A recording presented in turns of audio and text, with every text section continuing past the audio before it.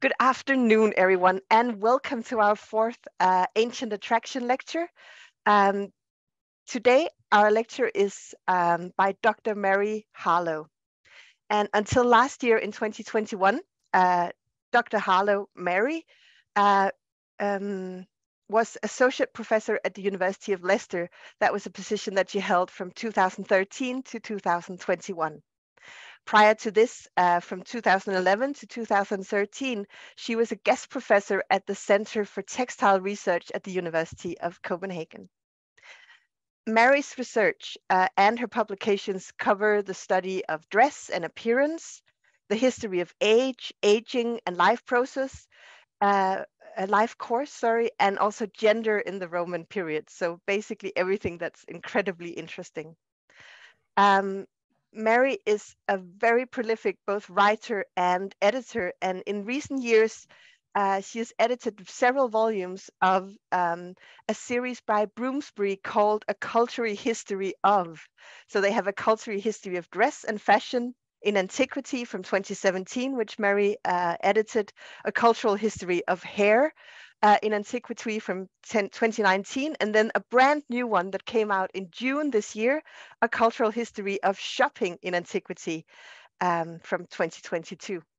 And all of these edited volumes come highly recommended, I should say. Also of particular interest to our audience today, I think, is the edited volume Textiles and Gender in Antiquity from the Orient to the Mediterranean, which was published in 2020. The title of Mary's lecture this afternoon is Female Dress at Rome, Getting It Right. And in this lecture, Mary is going to examine the realities of wearing the Roman female wardrobe and discuss how we might investigate a woman's point of view when making clothing choices. So now I'm going to unpin myself and put a pin in Mary instead. And I'm going to pass the word to her and say, Mary, thank you so much for being with us. And the Zoom room is all yours. Okay, hello everybody. Welcome to the UK. Thank you very much for the invitation. And I hope very much that my talk will fit your brief. Now I start with a spoiler alert. Female dress at Rome, getting it right. The answer is, for a woman, practically impossible. Okay, so we'll start with that basis. And a lot of this lecture is more about the questions we might ask than about the answers. So as a Roman historian looking at dress, my primary evidence is limited to texts written by a very small group of elite men who are not really interested in writing about women, except in the polarizing opposites of matrona and whore. So you either have the idealized wife and mother, or you have the prostitute, the loose woman at the other end of the spectrum. We have iconographic evidence, which tends to follow similar lines in that it represents idealized virtuous women or genre pieces of fallen women. You may be familiar with the sort of drunken old woman of Hellenistic sculpture. But we do have archaeological evidence of textiles, but unfortunately that is often uncontextualized or fragmentary. So the problem is we have these three branches of evidence and they don't speak the same language. The evidence they give us is often idealizing, it's fragmentary, it's regional, it's selective, and in a museum displays and gallery displays, it's very static. And this is one of the most frustrating elements, really. We have little sense of the experiential nature of Roman clothing or the ease of keeping it on the body or the choices women might have had the agency to make.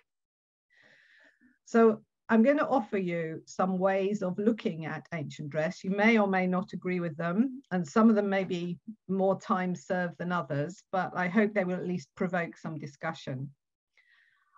Particularly in my own research and my own travels, I've found analogies with ancient dress, Roman dress, and modern Indian dress and the wearing of the chador in Iran. I found these very productive in thinking about the possibilities of the ancient wardrobe and the body language required to maintain that image. So These are my questions for this paper, really. The idea of dress in action. This is a very interesting concept. Can we examine the realities of the ancient female Roman wardrobe?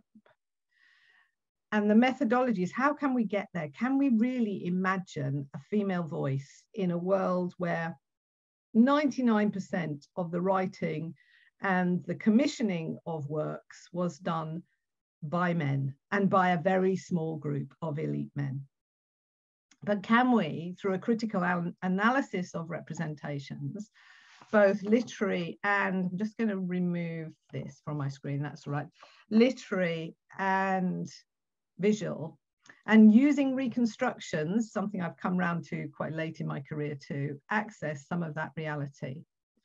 Now, I'd like to say at the beginning that my ideal of the Roman world, can you see my cursor moving, is 19th century Roman history paintings or history art. So this really is I've come from it from a very romanticized point of view. So I'd just like to state that at the beginning. But obviously, I have moved on a little. And the other thing I've come very late to is textile archaeology. Now, textile archaeology is, if you're talking about the experiential nature of Roman dress, is something we really need to think about. I spent most of my academic life reading texts and looking at images, only to have most of what I thought I knew completely turned on its head when I discovered archaeological textiles. When I went to work at CTR, suddenly a whole new side of Roman dress opened up to me. It made me think about materials. It made me realize that most of the Roman clothing in Italy was made of wool, some linen, and very surprisingly, given how much the ancient authors talk about it, very little silk. It also made me realize that color was very much part of the Roman wardrobe, particularly for women. The other thing I'd like you to note in these slides, particularly in the tunics, that's this fragmentary piece here and this fragmentary piece here, and this one, which is a much later example, but I'd just like you to notice the simplicity of the shapes. Most of the Roman wardrobe was made up of a collection of rectangles. So how did women make these shapes fit the bodies? The other thing it's very important to remember is that clothing was made to shape on the loom. This means that thinking about a garment came at the point when you chose your raw material. So before you'd even begun to spin it, you knew what your final garment would be. You didn't weave a block of cloth and then decide what to do with it. So it's a very different dynamic to clothing than medieval or modern tailoring and dress design. I think it's important to remember that. And finally, this slide is just one slide to show you, make the point about color. Dyes are commonly found in archaeological textiles and speak to a very colorful cityscape in the ancient world. Polychromy studies on statuary and on buildings have begun to reflect this, and we begin to see it more and more in our museums and galleries. But it's very often hard to break through that sort of white marble aesthetic of the classical world.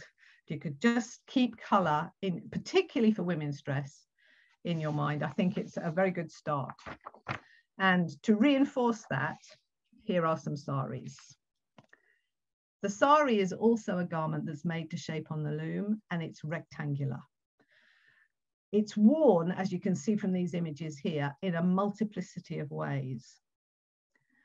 Now, when we talk about ancient clothing, particularly ancient Roman clothing, there's often a debate about whether you can talk about fashion at all, because the shapes remain the same over many hundreds of years.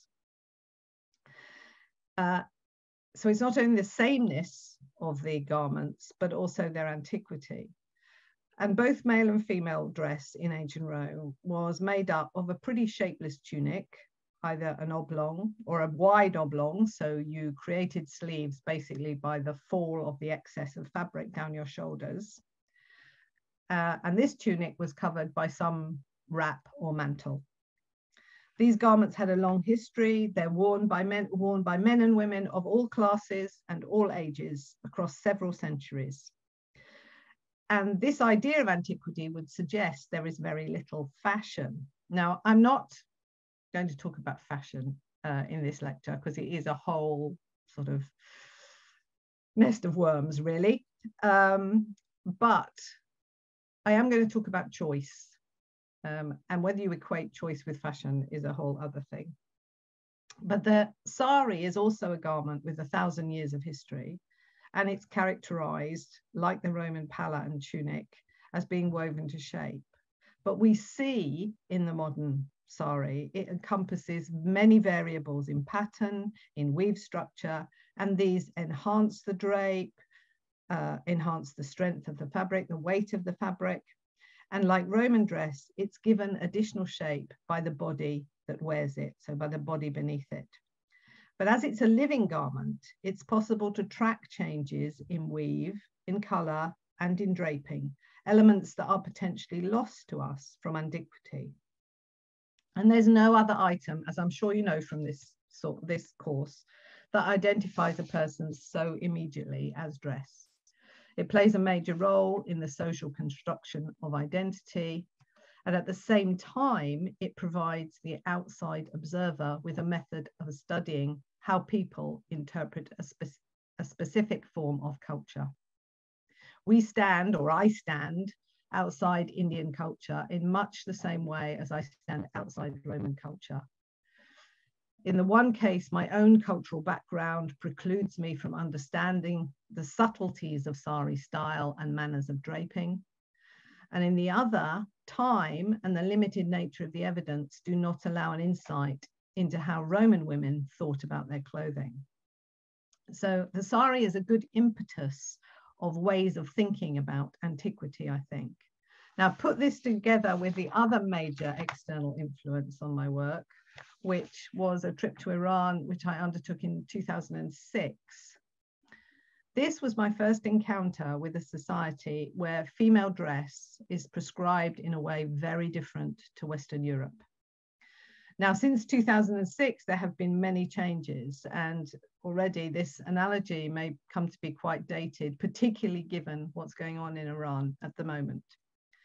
But the chador, the all-enveloping black gown, covers the head, can be used to cover the face and covers the body and goes over your clothing, was ubiquitous in the city and in the countryside. But it's not the only form of dress. We saw lots of women wearing trousers and long tunics and headscarves. But even here, you can see in some of these are regional versions here where there's a much more sort of flowery, decorated chador. And here you can see different forms of head veils. But what it does is it has, like the sari, to an outsider, these garments have a similar effect in that they anonymize the wearer. They hide any attempt at agency or individuality. And Iran, what struck me most was, like the sari, women could manipulate their drapery so that it did not impinge in any way on their daily activities, at least when out in public. And this is the other big issue that Iran really highlighted for me, is the dichotomy between public and private. In the shops and the markets, when you walk through an Iranian city center, you see this mass of beautiful color and beautiful fabrics. And these are clothing fabrics. And when we asked our guide, when do you wear these? She said, well, you wear them in private, of course. You wear them when you're at home with your family or when you're at big events, weddings, etc., where social segregation takes place anyway. But this is a side of Iranian life that is completely hidden to outsiders. The implication is that when they're alone and in private, or alone with their families or in private, women could choose what they wanted to wear. As an observer of this phenomenon, standing outside the mores of Iranian society with no understanding of the language, it's hard to interpret the different images of women that we were seeing. We had little sense of where these dress choices sat in the moral spectrum that dictates female dress in Iran. And today this is changing faster than we can imagine. I have anonymized all these photos given the current situation in Iran. However, like the sari, looking at public and private dress in Iran made me consider my position as a historian looking at Roman female dress. And I've just realized I've gone on so long, I'm going to have to speed up a little bit. I'm sorry. So let's look at Roman female dress. The Romans apparently wore some sort of underwear. We have a lot of talk about breast bands, but it's unknown whether they wore the equivalent of pants, to be honest. But I just put this lovely pair of leather underwear that were found in Roman London a few years ago. But essentially, Roman dress is, for women, is one large tunic covered by a palla, a huge overmantle, which could be pulled up to cover the head. The fabrics could be made of wool, normally wool, but wool can be spun very, very finely. So your average wardrobe consisted, whatever social class you were, of a tunic and a palla, an overmantle. If you were an upper class citizen married woman, you might wear the stola. And the stola is an over tunic that goes over the under tunic and under the palla and reaches to the ground. The importance of the stola is it's yet another layer on the body. It's a marker of status. This is why you see it. I've lost my mouse. Why you see it, you can just see the strap lines in these statues from the Glyptotek in Copenhagen. And I put a little extract from Horace there, which says, in a matrona, one can only see her face because she has the palla pulled up to cover her body. And for unless she is a catcher, who is a notorious prostitute, her long robe conceals everything else. So the body is completely covered. And for women, the touching of clothing, the lifting of the veil draws attention to the body. But it can also stress elegance. It can draw attention to what is hidden. Clutching at clothes suggests refinement, modesty, but also sensuality. And this is the issue, is that women are constantly on that border between modesty and immodesty.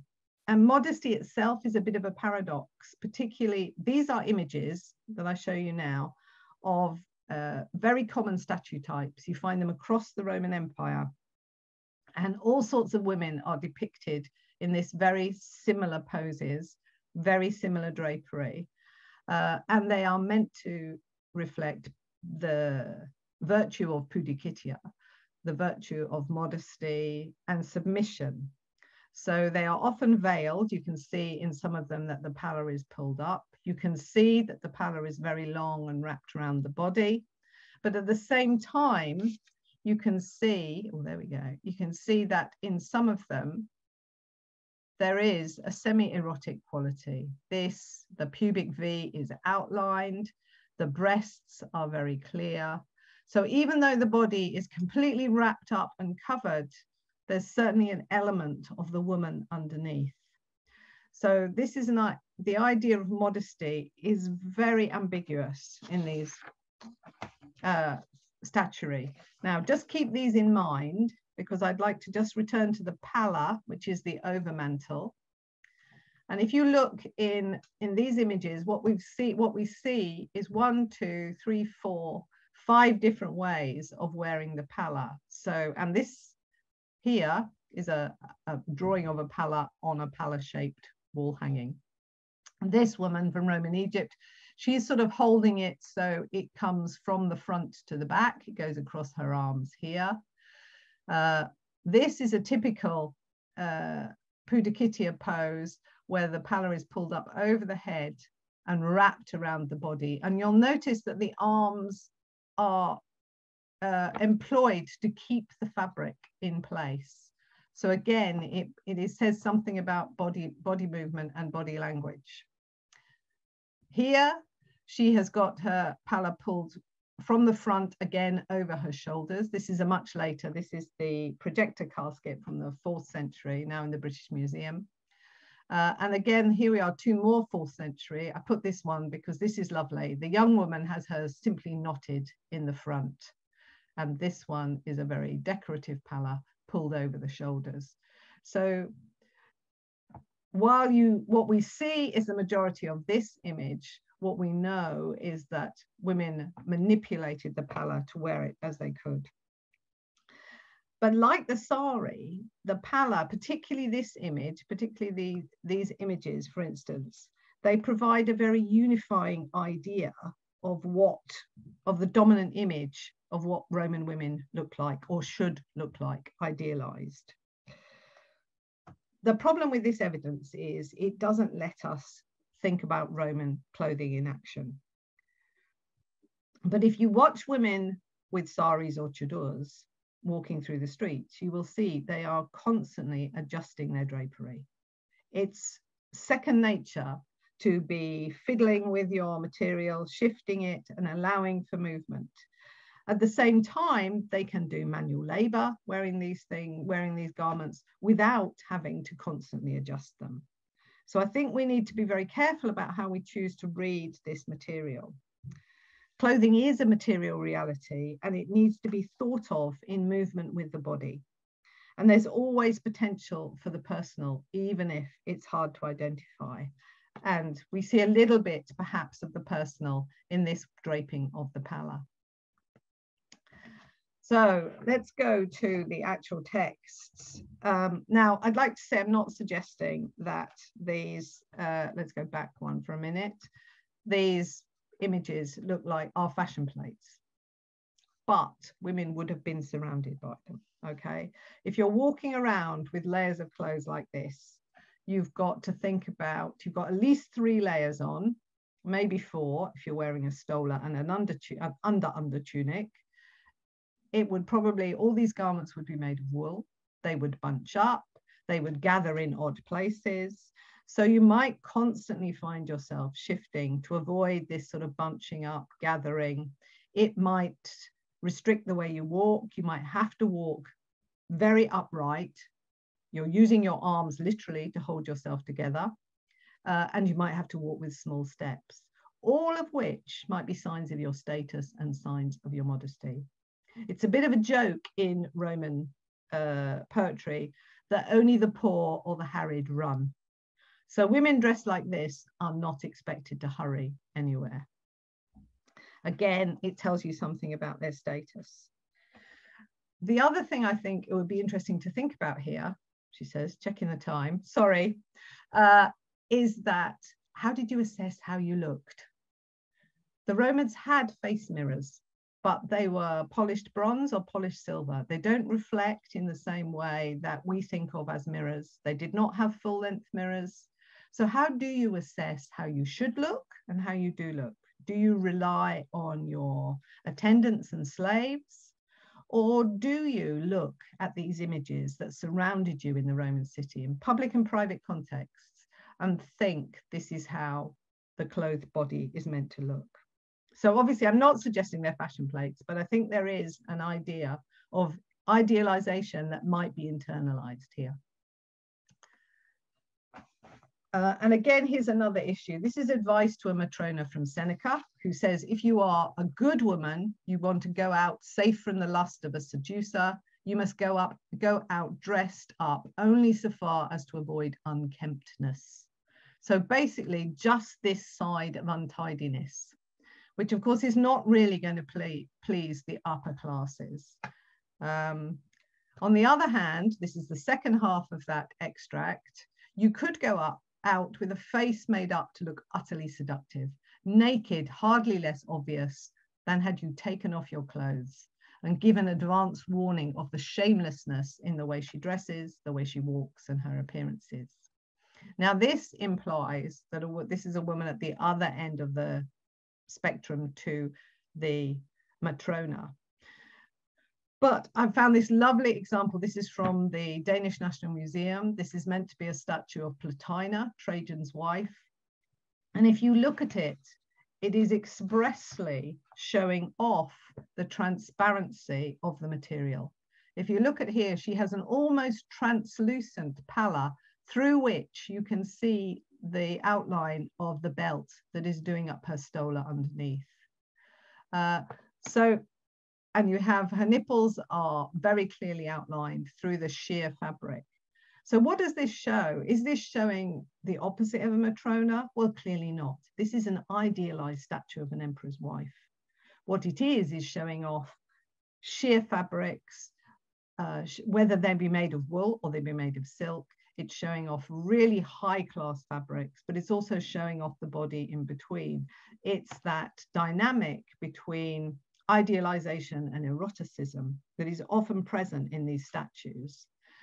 And on a very practical level, it's a very clever sculptor showing off his talents, his ability to show these beautiful layers.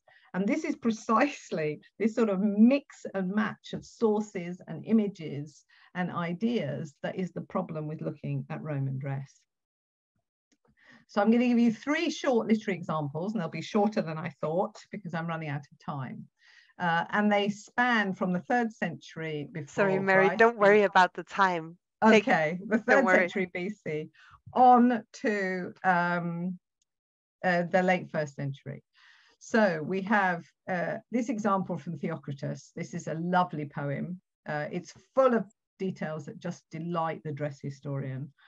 But at one point, 2 women are discussing, they're off to the palace or they're off to see a festival. So they're dressing up. And Gorgo says, that full-length dress really suits you, Praxinoa. How much did it cost you straight off the loom? And Praxinoa says, oh, don't remind me. It cost more than 2 mina of good money. And I put my heart and soul into the work. Well, it's turned out a success, that you can say. So here is Gorgo, who's bought, Praxinoa has bought a garment from the weaver. And then she's brought it home and finished it herself. So here is some sense of agency, some sense of trying to make something personal from that is just a basic shape of garment. There are some beautiful details in this. We get the idea that good clothing is kept in a locked chest.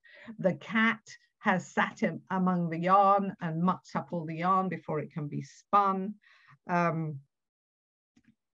in the beginning of this, she complains that her husband brought dirty fleeces home for her to work with, etc. So it's full of lovely little details for a dress historian, but it also plays with the idea that women are like-minded, that women are only interested in clothing, in unimportant things. And this is where, and that they will spend their husband's money developing their own wardrobes.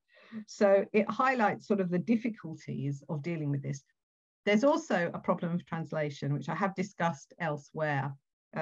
Again, I found at least 5 different translations in English of this idyll, where you get a very different impression of the importance of the clothing, depending on the translator and how they have played it down. This is translated by my colleague, Professor Graham Shipley, who is versed in Greek dialect. So I'm quite happy with this one. Okay, my next example is from Livy, 1st century BC.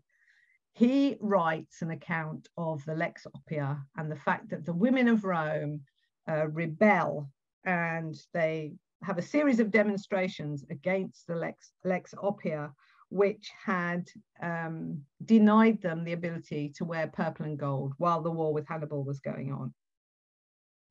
And it's put into the mouths of 2 different ancient Romans, one of whom is Lucus Valerius, and the other one is Cato, well known for his anti-Greek, pro-Roman views. But anyway, Cato argues that when everyone dresses the same, that is, when without the purple and gold that have been prohibited by the law, all women look the same, rich and poor alike. But the women, he says, respond by saying, well, why should we all look alike? We don't want to all look alike. Why should upper class women not be conspicuous in the wearing of purple and gold? They wish to differentiate themselves from poorer women. So Cato argues, and this is often about the argument about women in clothing, he argues from the point of view of extravagance. Rich women will want to own what others cannot have, and the poorer women, in order to avoid the shame of poverty, will spend what they or their husbands don't have, trying to emulate the fashions of richer women. This is not an argument that's gone away. It may be familiar to many of you. In response, Valerius says that the law was passed in time of war, and now we have the time of war is gone, and that men have their badges of honor. And for women, he says, their insignia is the elegance of adornment and apparel. They lay aside purple and gold at times of mourning, but they put on their most beautiful clothes and jewelry at times of celebration. And significantly, he says, it is part of the natural order that women adorn themselves. So as presented by Livy, the debate is carefully choreographed to present two opposing views of the debate on female appearance. The tropes here, the expense, the potential for deception, the danger of individuality, the economic risk for the lower orders, are clearly a response to the Augustan situation of Livy's own day, rather than 195 BCE when the debate is set. More significantly, similar themes are picked up and exploited by Seneca and Petronius, by the early church fathers, Tertullian, Clement of Alexandria, Cyprian and Jerome, and arguably by 18th century fashion theorists like Torsten Veblen and Georg Simmel, and arguably even by Pierre Bourdieu in La Différence. The idea that fashion is created by those who can afford it, or the upper classes or the haute couture classes, creating a particular image that is then immediately copied in cheaper images by those lower down the social scale, is at work here the same way that it is still at work in 21st century Western society. Finally, here is Ovid, my favorite always. Ovid's advice to courtesans. This is a wonderful text about Roman manners. It's obviously an elegy set as an epididactic text. It deals with the topic of the cultivation of the self in a very high literary manner. And herein lies the joke for the erudite member of Ovid's society, of the audience. It's written in a high literary manner about a very low class effect. It's advice to young men and young women on how to catch your girlfriend or your mistress. This example is just one that shows you, lists a whole series of colors that are available. He's making the point that, you know, whole estates go to buy these colors. So he has a moralizing layout over this, and I'm just using it to show you the colors that are available. But then he tells women to choose the color that suits their complexion. Choose ones that are sure to please, for not everyone suits every woman. Snow White skins like dark gray colors. Dark gray become a briseis, even when she was carried off in her robe dark gray. The dark of hue like white colors, etc. And he also gives women advice on how to wear their clothes. Let her that is too slender choose garments full of texture, then let her robe hang loosely from her shoulders to give you a fuller figure. If you are a pale woman, adorn yourself with purple stripes.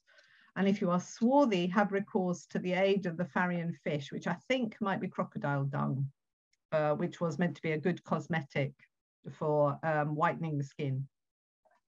If you've got a poorly formed foot, make sure you wear a nice white sandal and never relieve. If you've got skinny ankles, keep your sandals strapped up. Small pads suit high shoulder blades, and a band should surround a narrow chest, so you can improve your bust by bulking it up. These are obviously very eclectic choices. We can't know how Roman women responded to any of these. And it's highly debatable how far we can shift from Ovid or Theocritus or Livy to writing real life. But if we wish to understand something about Roman women and their attitude to dress, we need to deal with every bit of evidence we can find. We don't know how women responded to those idealized images of statuary that surrounded them. Did they think they were preposterous? Did they want to try and emulate them? We don't know how they responded to texts like this if they read them. The very basic nature of Roman female dress and its fundamentally simple shaping allowed women a certain freedom about what they chose to outline, what they chose to expose or emphasize. And they had the power to manipulate drapery within their limited wardrobe. And indeed, in other parts of the Ars Amatoria, Ovid talks about how women should walk, how they can let their garment fall off their left shoulder and expose their shoulder, etc. How they can lift it up when they're walking along the pavement to show off their ankles. So both elegists and satirists talk about artfully arranged drapery that could hide flaws or show off more attractive body parts. And the idea that clothing not held together, or it could come adrift, is often used to characterize the ideal of mental disarray. If you know your Catullus, when Ariadne is, in Catullus's version of Ariadne abandoned by Theseus, her garments literally fall off her in the same way that her life has fallen apart. Finally, I just want to say a tiny bit about reconstructions.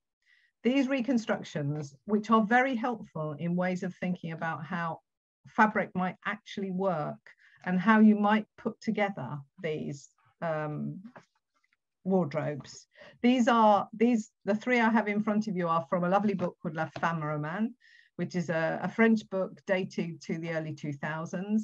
You can see they have used very modern materials here. But also in the book, they talk about how they chose to reconstruct and what they chose to reconstruct. So they've given quite an interesting analysis about the colors they chose, the fabric that they chose, and how they did it. And again, we have to think about this when we're thinking about reconstructions. And then I give you a more academic version, if you like. Now, it's a bit insulting to the previous one, sorry. This is the Dama di Baza, which is a 3rd century BC figure. The costume was recreated as part of the Dress ID project, which ran till 2005 across Europe. It was a European funded dress project. And it was recreated, making a series of choices, again, about how to design the fabric, how to use the colors, how many layers of fabric. You can see they've imagined a white undergarment here, just visible here on the statue. They spent a lot of time trying to recreate this drapery here, finally worked out the shape of it. They timed the tablet woven borders and they took hours and hours. So again, it was very interesting in terms of how long it makes to take to that. They also developed a protocol for reconstructions, which is possible to read about. I won't go on about it here, but basically it's sort of if you want to reconstruct for research purposes, i.e. use as near the material, the tools and the method of making as possible, that's the most expensive and the ideal. And then there is the making them for educational purposes and interest purposes, which is a different sort of level of reconstruction. But again, reconstructions do help us think about how drapery worked, how it felt on the body, how people could have moved in it. Finally, I've got to the end. The experiential nature of Roman clothing is largely lost to us. The surviving evidence of literature and iconography leaves us with images that are primarily public and idealizing. Material culture might be the best way into these things. But women made and wore clothes. They chose patterns, textiles, according to their or their husband's resources to create a look, even if it was within a fairly limited wardrobe, which conformed more or less to the sartorial and social ideals of their time. But the fact that the clothed female body was a topic around which male authors could construct a discourse, moralizing or eroticizing, suggests that women were acting as agents, were aware of the potential of dress and adornment, and well able to use it for a multiplicity of purposes. In discussion of the upper class, there is a sense of internal competition, a dress image understood by peers who were able to read the subtle differences, such as textile qualities, natures of dyes, draping, size of pallas and togas, as well as additional accessories of gems and jewelries and footwear, which I have not mentioned here. So I think this is a very large subject, and it's a very wide-ranging subject that it's very difficult to get to the bottom of. I just hope I've given you a little bit of taste of it here. I realize I have spoken almost primarily about the elite. There is a whole different lecture to be had on those who are outside the elite. Okay, thank you very much. Thank you so much, Mary. And please, everyone, join me in giving Mary a Zoom applause. Oh my goodness, I can see you all now. Thank you so much. Let's see. There we go. I just put us on a panel view, but thank you so much for this inspiring, really, really thought-provoking presentation. And I do realize you were asked to explain a very large subject in a short amount of time, but this was quick. Brilliant. Sorry. Really enjoyable. So please, everyone, we have at least 20-25 minutes for questions and discussion. So if you have a question or a comment, please go ahead. Either send a message to me in the chat or raise a virtual hand or even a physical hand, whatever works for you. And just while everyone come back to the Zoom room and think about their questions, I've been writing questions down, and I don't think we'll have time for all of them. But one thing that I found really, really interesting was this aspect about the shape of the garment, and you showed us this this quote from Theocritus about buying a fabric straight off the loom, and I was just wondering if I'm sure you've given this thought how it would have worked in practice with relation to sort of individual fit and size and height, and so I mean you stressed to us that these are very sort of square garments, but would you then buy a woven piece off the loom, as it says in the text, and then adjust it to your personal features, or was it more common to do your own weaving? Well, there's lots of questions there, but I think it was probably very common to do your own weaving. Okay. So you could weave the size that would suit yourself. Okay, and but it takes a long time. So it takes a very long time to, especially on a warp-weighted loom, it takes a very long time to weave a tunic length. That again, that's another paper. But if you could buy off from a professional weaver, you could presumably buy a width, because it went from selvage to selvage. So finished edge to finished edge that might suit you. But you might choose by the quality of the material. You might choose by the quality of the weave. Is it a tight weave or a loose weave, depending on what you wanted.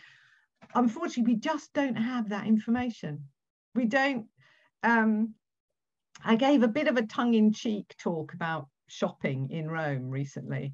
And it's very frustrating because we have evidence of people who look like they probably sell clothes, you know, in terms of their names, their occupational names, but we're not quite sure what they do. So it's very difficult to know how you might acquire your wardrobe. There's lots of little bits of sources. There's a beautiful letter, which I love, which is 5th century AD, and it's Synesius of Cyrene, who's a sort of bishop, warlord, bit of a mad person wandering around, you know, in North Africa. But he writes to his brother and he says, if that Attic peddler comes through this year, make sure you get me some summer cloaks.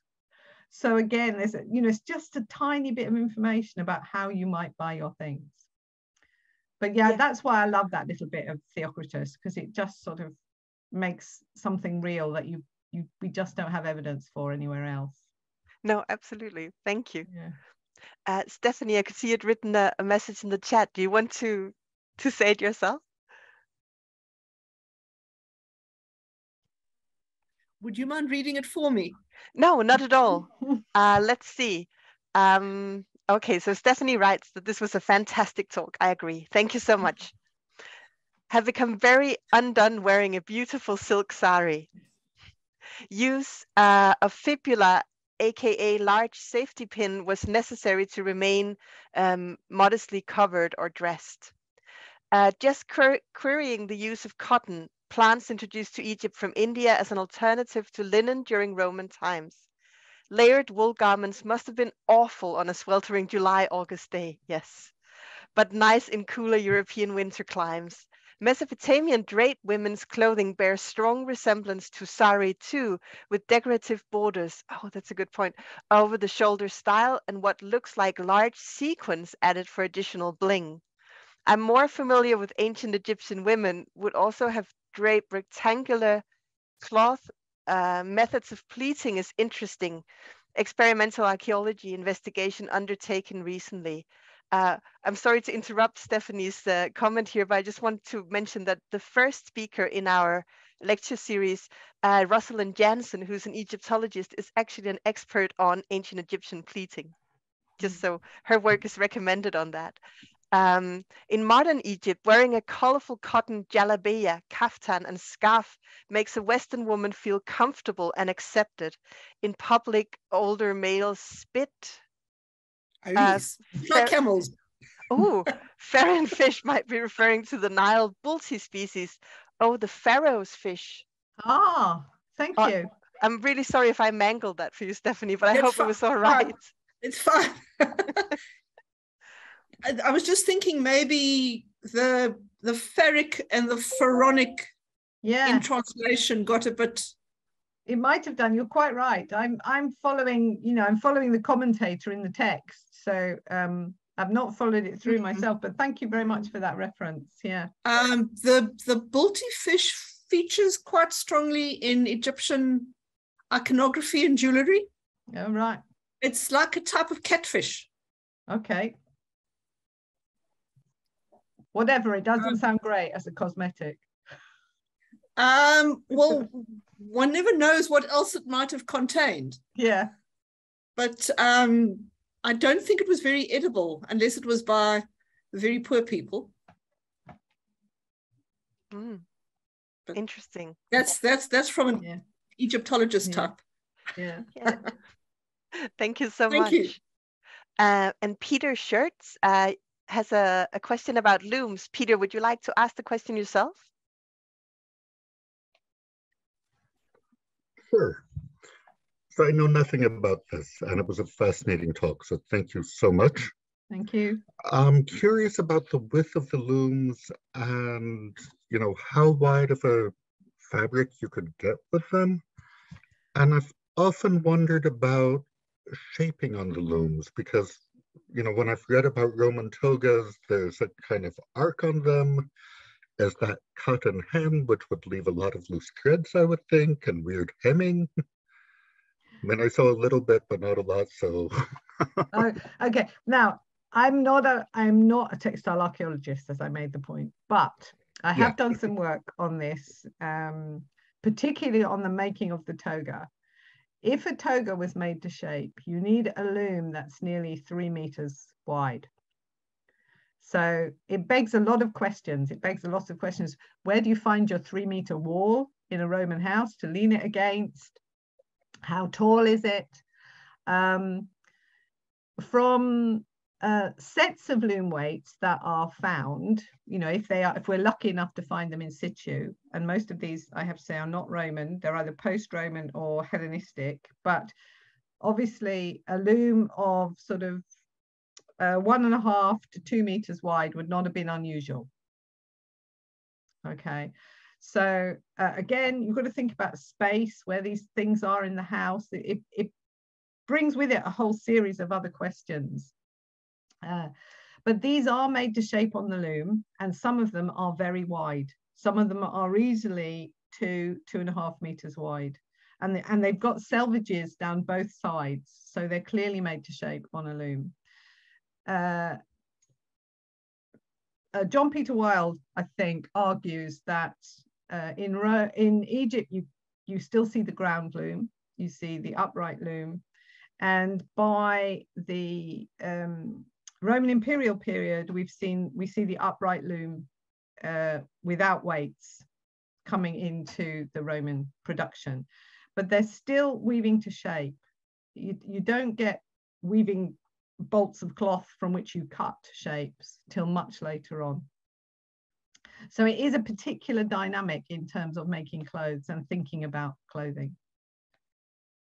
It imposes sort of decisions from very early on in the process, you know, as opposed to, you know, today when you go into the drapers and you feel some nice fabric and think, oh, I could make a jacket from that. It's a complete, you know, we start the other end. We start with the sheep and we go, nice, very fine, lovely. I'll have a toga made of that. Thank you very much.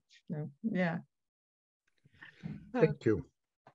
Thank you. That's a wonderful image. Just to follow up with a quick question on that, is there anything archaeologically that would suggest workshops of a particular size to accommodate looms that wide? Or is that just an impossible? I think I've got to dig in my memory bank now, but I think the best analogies we have are carpet weavers in Egypt and North Africa and in Turkey.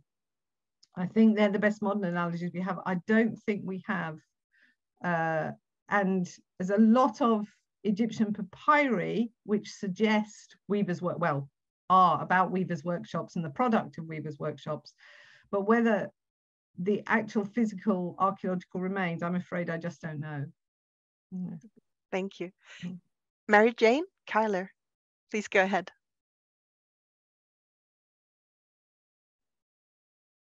Thank you. I'd like to also extend my thanks for that wonderful talk, and thank you to Anna Katrina for always putting together such wonderful series and having this ability to draw gems from all over the world. So thank you, thank you, thank you. I was wondering about, very early on in your talk, you showed one of the so-called bikini girls from the mosaic of the Piazza Armerina in Sicily. And I know that, of course, there's so many problems with time and space. You know, this is a late antique mosaic, 4th century. But I was wondering what sort of research or studies or even thoughts you have around the outfits they're wearing as, are these to be seen as exercise clothing, underwear as exercise clothing, or other options that you may have already developed? Well, it's a really good question, because they're really contentious in some ways, because there they are on the floor, obviously exposed, and it's, again, I think this whole justification of sort of eroticism stroke modesty. It's a bit like the little Venus from Pompeii, who's bending over and tying her sandal. She has a sort of a drawn on gold breastband. There's the erotic parts of the body are not exposed, but obviously these are women in states of undress. So it may be women exercising. Then I think you'd have to ask questions about their status. The other thing I think is very interesting about the Piazza Armerina mosaics is they are completely overused as examples of Roman underwear, because we have so few examples of Roman underwear. And they are rarely questioned, is the point of view of the viewer. Who was looking at these things and what were they thinking? Is it because they're in a sort of semi-gymnastic stroke ritual context that they are acceptable? So all I can do is ask you more questions, I'm afraid. I don't have an opinion on them. Okay. Except that the first time I saw them, I was surprised. Yeah, the first time I saw them, I remember thinking, oh, that's got to be a fake. Well, you know? yes, But it's not. It's not. But that was my first thought. There is. It's a bit like some of the mosaics at Ravenna that were redone in the 19th century. You know, you can suddenly, once you've got your eye in, you can suddenly see those bits. But I haven't heard anybody claim they're actually a fake. I don't think they are. No. I was in a small argument recently with a tour guide in Herculaneum who was talking to my group about how the ancient Roman women didn't exercise at all, and that it just was not a thing. And I said, well, you know, what about the Piazza Armerina mosaics? And he said, well, you know, what this could be is they could be, you know, like gymnasts, or not gymnasts, but like performers, and they're rehearsing a performance. I said, okay, I take your point, but I'm not going to completely give up the idea that some women may have engaged in exercise. And then the other week I was reading, I think it's book 8, I can't remember, somewhere in Homer's Odyssey. And a group of women with their princess are out doing laundry, and they decide to play ball, and they take off their clothes and start playing ball, and they're tossing the ball around. And it doesn't say what they're wearing. And so I know, okay, we're dealing with very disparate evidence here. Okay. No, but and yet we take what we can get. And so I've just been tossing these things around in my own mind. And then you showed that mosaic. Yeah. That's, I think that's Nausicaa, isn't it? I think that's a really interesting point. You're right, they do take their clothes off, and they're on the beach, aren't they, washing the clothes? It's interesting because I rarely visualize that, but once you start visualizing it, and think about the practicalities of what the implications of what Homer might have been implying, it's very interesting. Yeah. Well, good question. You. Thank you. Good for thought. Yeah. Thank you both. Stephanie had a question in the chat as well about dating. If any of the garments you've looked at have been either C14 or stable light isotope dated? I think they all have, and I couldn't quote you them at the moment. The leather underpants, which were found in Roman London, and they're always sold in the paper as, you know, obviously belonging to a female gladiator, because apparently we're very keen on female gladiators in Roman London, but you know, we just don't know. And I think they date, I think they're 2nd or 3rd century, but don't quote me on that. Yeah. Do you remember, just by any chance, what the context was for where they were found? No, I can't. I can't remember at all. I'm ashamed to say. I should never have put them in. I should have looked them up again before I put them in. Sorry. They are very spectacular. Yeah, they are. Yeah. But we have a few minutes left in case anyone would like to make a comment or ask another question. I've been wondering about something, and maybe it was just a detail, but you showed us that beautiful statue, I think from the Glyptotek, of Plotina, the one that was very sheer in the fabric. And I noticed that this must have been her tunic. It was kept together in the sleeves with something that looked like buttons. Oh yes, well there's a whole debate on that. You get these sort of gap-sleeved tunics. Now they're not buttons because there's no buttonholes. No. Okay, but they are some form of fastening, and you see them on lots of statuary, but we don't have any sort of material evidence to show how these might have been fastened. I mean, they could have been, you know, just sewn together with something decorative.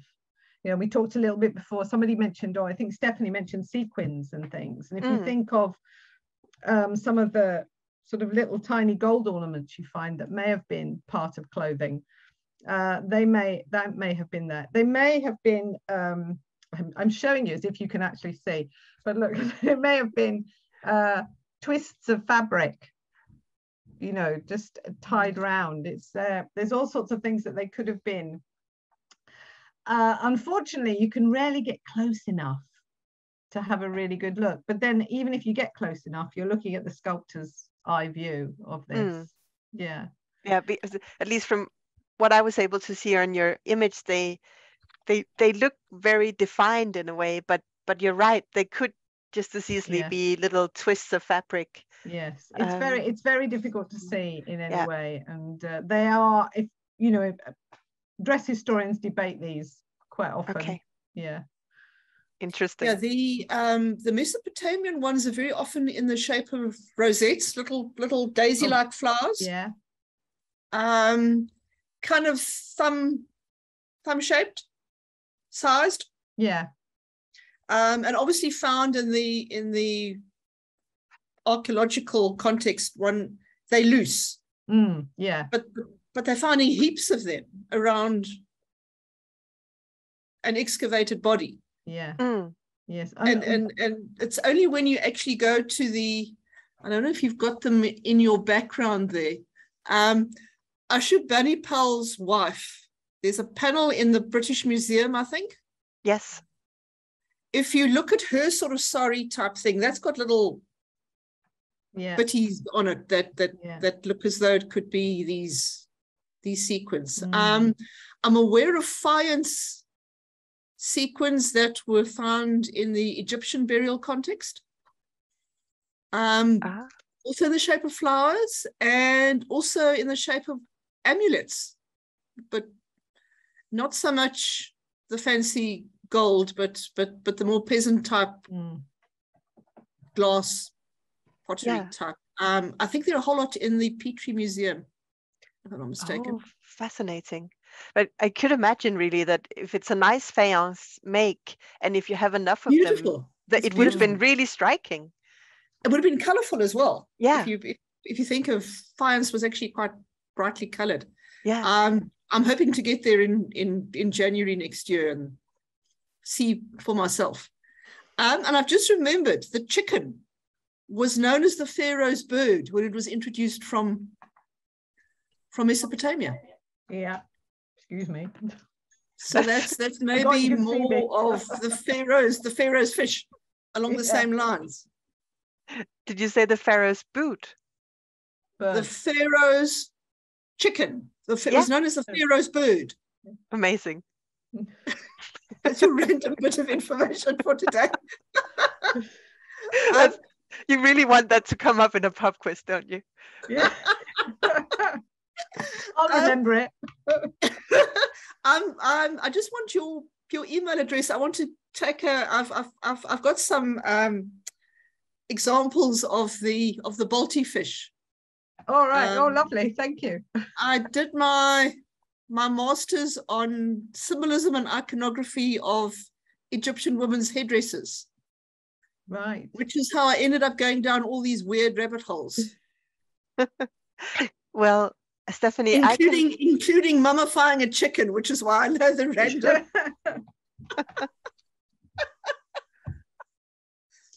No, I wasn't allowed to include that in my thesis.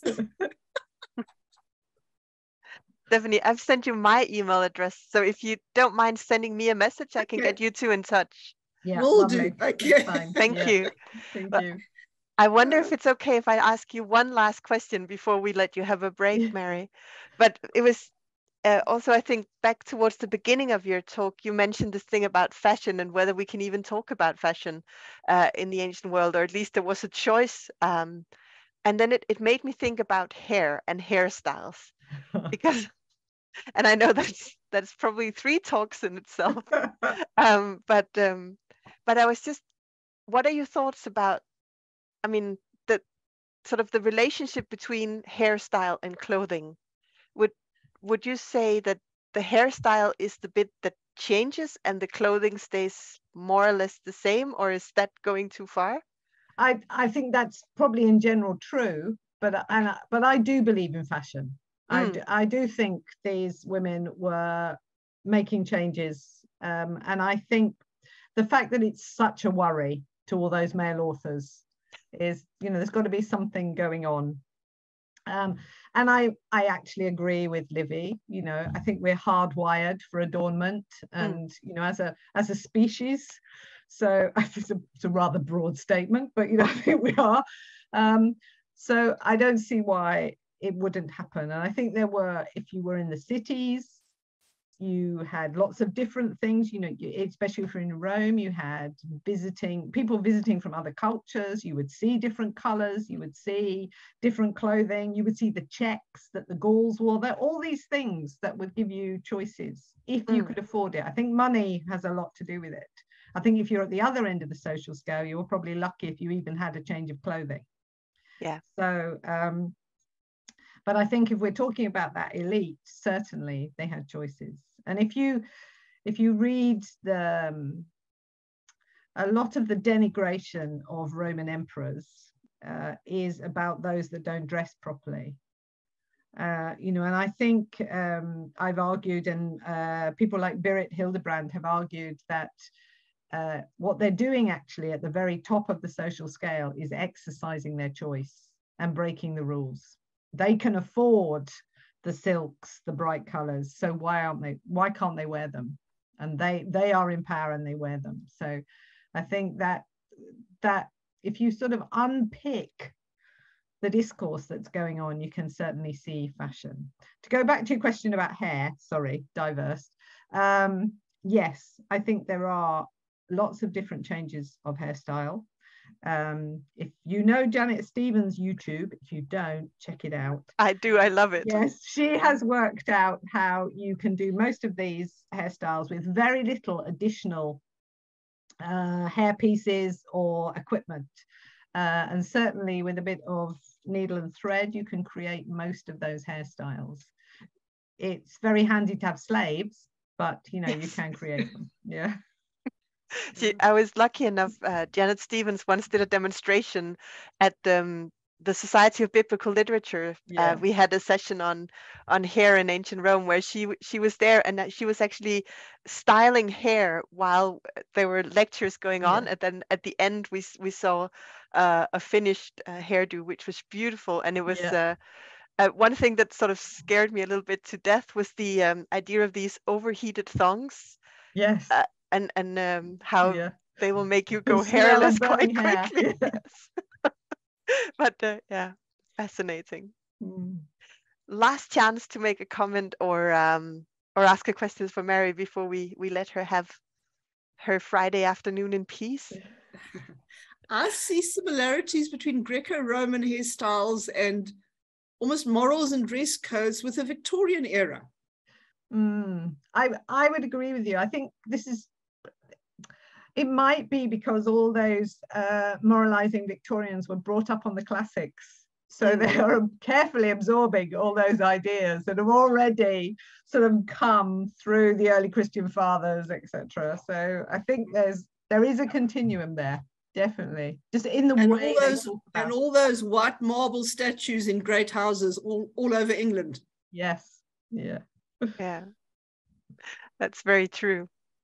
Well, before I ask you to join me in thanking Mary again for her brilliant talk and our discussion, I'm just going to make a little bit of advertisement for our next lecture, which will be in roughly 3 weeks' time. It's Friday, December the 2nd at 3 p.m. local time in Oslo again.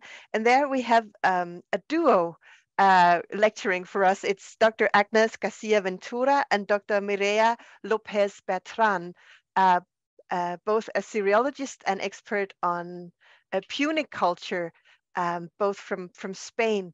And the lecture is called Dress to Sound, ? An approach to dress and attire of female musicians in Phoenician and Punic contexts. And basically what they're going to talk about is the dress of female musicians and dancers based on Punic and Phoenician vase paintings. I think this one is going to be brilliant as well. So do join us for that if you're free on Friday the 2nd of December. And then, Mary, thank you so much for being with us today. This was really, really delightful. Thank you. And thank you all for coming. And I wish you all a wonderful weekend. Take care. Bye-bye.